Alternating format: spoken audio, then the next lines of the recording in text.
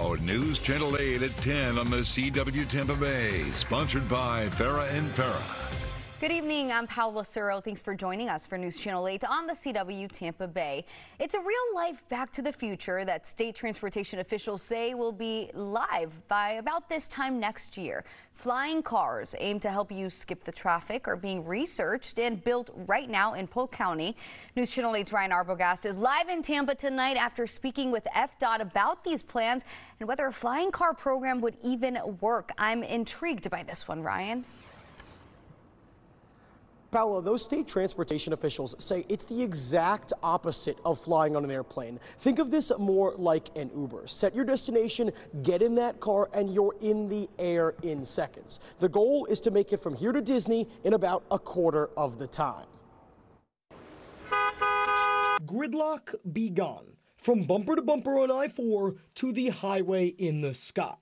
Is this the age of the Jetsons with flying cars, air taxis, a flying Uber? The Florida Department of Transportation's chief of staff laying out plans for what they call the new age of transportation.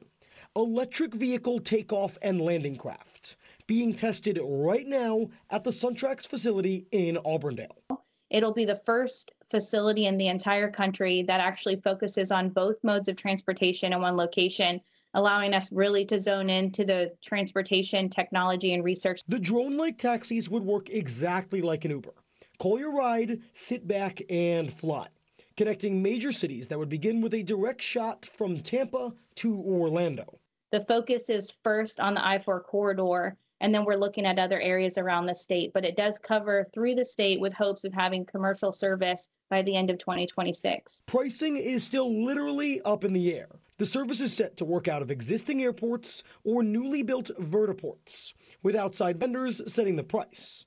The goal is to reduce congestion on the highways by building up, not out. Our goal is truly to be the first profitable commercial service in the country, if not the globe. So we're really proud of that.